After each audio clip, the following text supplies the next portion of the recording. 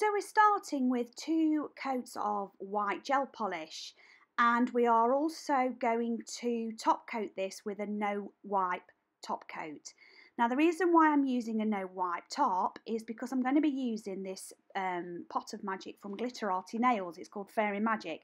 It's a little bit like a chrome, gives a mother of pearl effect, and that needs to be burnished into a no wipe top. So using my sponge, I'm going to pat the flakes into the top coat first, which is obviously dry, but you need to push that onto the nail and then wipe the excess off and rub that into a shine. So you need to keep working this, fill in any gaps and keep rubbing it. You'll play with your no wipe tops and see which one works best with your chrome. I find some better than others. So once that's gone on, I'm just going to top coat this because I want a shiny surface to do my ombre on. I find it blends a little bit better. So I've got my gel polish in bright pink and bright orange, very summery. And what I'm going to do is ombre it. Now, like I say, I've used a no wipe top. That nice shiny surface will help me ombre. So I'm going to take some gel polish on my gel liner, and I'm going to fill in the first half of the box that I want to create. I don't want a perfectly square box. I want it to look like a bit of paper's been torn, and it's been torn out, the shape has. So I'm going to do it a little bit frilly, a bit haphazard. So I leave a small gap between the 2 colours, a tiny gap. Don't over flood the gel polish because there'll be too much and you'll find it really difficult to work with. So just put enough on to give you a good layer. Also remember that the first coat is awful. Okay, so this is the first coat. We are going to repeat this for a second coat, which I'm not going to show. But as you can see, I'm tapping and swirling the 2 colours together, but only moving in a certain band. So I'm just tapping and working, and then I repeat that process and we're ready to put the design on top. So this is my palm tree. I'm using gel paint because I like it to stay. I don't want it to self-level or spread. So I'm starting my palm tree and I'm using the very tip of a long liner to do the leaves on the palm. I want it to be moving. I don't want it to mould into one big black dot. That's why I've used gel paint. And I'm using the paint that's already on the branches that I've splayed out to make the leaves. I'm not adding any extra paint at all. I'm not overloading it. And then I'm going to use my black gel paint again to just make my trunk a little bit thicker at the bottom and add a few coconut shadows to the middle. My outline, I want, again, straight lines. Now, you can use spider gel for this, but I haven't got any black spider gel at the moment, so I'm using my black gel paint. And I'm doing a really rustic frame around the palm tree. And I'm going to cure that, and then I'm going to go in with my gold spider gel just to add a little bit of elegance to it and another colour and another level. This will then be cured and then top coated, and that's the first design done. Very Club Tropicana, I'm sure you'll agree. But I'm just trying to show you the easy salon viable ways. So this is number 2. So I'm going to do a strip of ombre down the middle now. Now these are cheap nail stickers from eBay. And I'm going to place them on down the centre of the nail. Now, I don't want to push it down too much because I want almost a frilly edge on it. I don't want it to be perfectly straight, but I do want a bit of a frilly edge. But this is just going to help me guide my ombre down the middle. So I'm just popping that on to a white gel paint, and then I'm going to do the same as I did before. I'm going to colour block my gel polish, leaving a very small gap in between each. Now this time, because it's only a small area, I am using a little bit more gel polish, so I don't have to do 2 layers. I only am going to be doing 1 layer here. So I'm filling in with my orange, leaving that little gap, and then repeating the process. So I'm going to clean my brush, and I'm going to use my brush tapping backwards and forwards along my desired band where I want my colour to mix to ombre. And this is so quick for the salon that you can actually do this with your actual gel polish brush, but it's such a faff to keep cleaning it.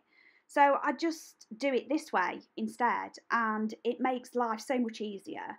So just a little tap, keep swirling and tapping and swirling and tapping and moving, and it will all mix together in that particular band and just create a nice ombre. I'm going to remove these tapes now with my tweezers when I'm happy and clean any mess up that it's left with a little bit of isopropyl. I'm not too fussed because I want it to be rugged.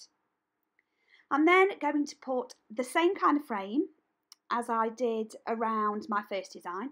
This is black gel paint, so it's nice and thick. It is lovely and pigmented and will not self-level and will not move, so it will stay in that nice straight line. Again, you can do this with spider gel, but I haven't got any. I keep saying that, I haven't got any black at the moment. So I'm going to do these just little rustic frame lines with a long brush. Remember, long lines are done better with a long brush. Don't overload your brush with paint. This is where your fine line painting practice comes in. It is the basis and the fundamental for all of your nail art, to be fair. So practice, practice, practice. So how to do a hibiscus flower. So I start with 3 dots, one higher and then 2 either side. So there's 3 dots. And then I slightly blend, clean my brush off and slightly blend those dots together. So I've got no paint on my brush now, I'm just using what is already on the nail. And I'm going to drag out, I'm going to pull out little eyelash strands to make each petal. So there's your first hibiscus petal. And I'm just going to continue doing this and building up this hibiscus flower. So 3 dots, one higher than the others, join them together and pull out little eyelash curves. Don't make them straight, make them curved. Give the flowers some movement. So I'm going to do 3 petals, always an odd number. I think it looks aesthetically better. So 3 dots, one higher than 2, join them together and pull out using the gel that's there. And make them come to the centre. Now I'm going to just kind of do 2 half petals at the back because you can't really put much there. And then I'm going to do the little stamen, I think it's called, in the middle. And I'm going to do that by just doing a line, pressure at the end, lifting my brush up and bringing it to the centre. Putting the pressure on will make the end of that bigger and then release the pressure for the rest of the stem. So I'm going to fill out this side completely with the hibiscus flowers. When you're searching for these on Pinterest, if you want to do something in black or one colour on top of white or one colour on top of black, search for silhouette. Because a silhouette of something, you can then take that design and use your fine line practice to create just a line picture of the object that you're trying to create. That's how I find my pictures. So I just type in silhouette hibiscus flower and then these little gems come up.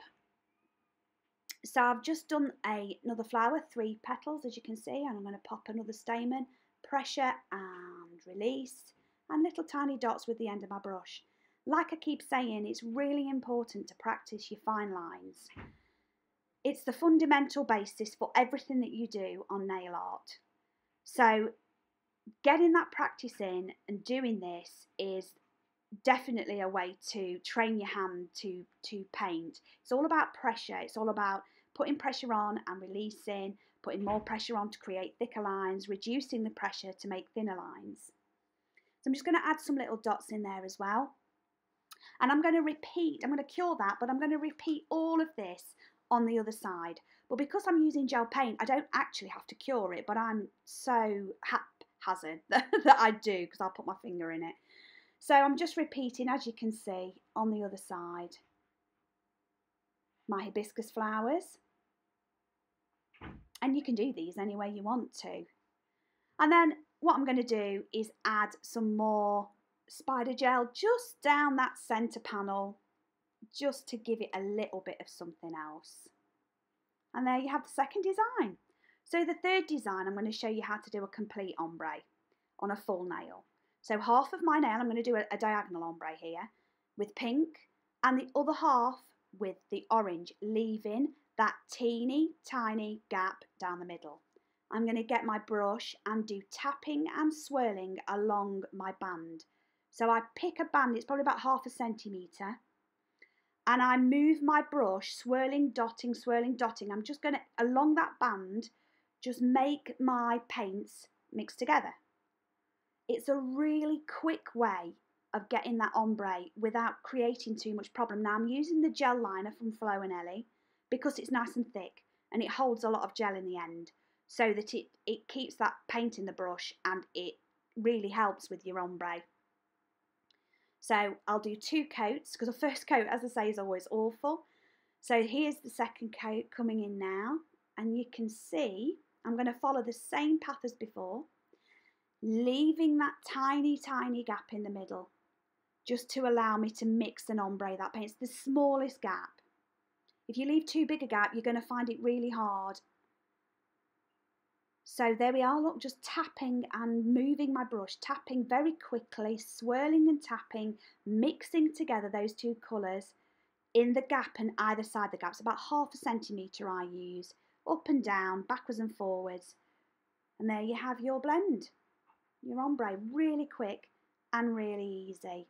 I'm going to add black tropical leaves to my design now using black gel paint, again, because it doesn't self-level, it doesn't spread, it stays where you put it.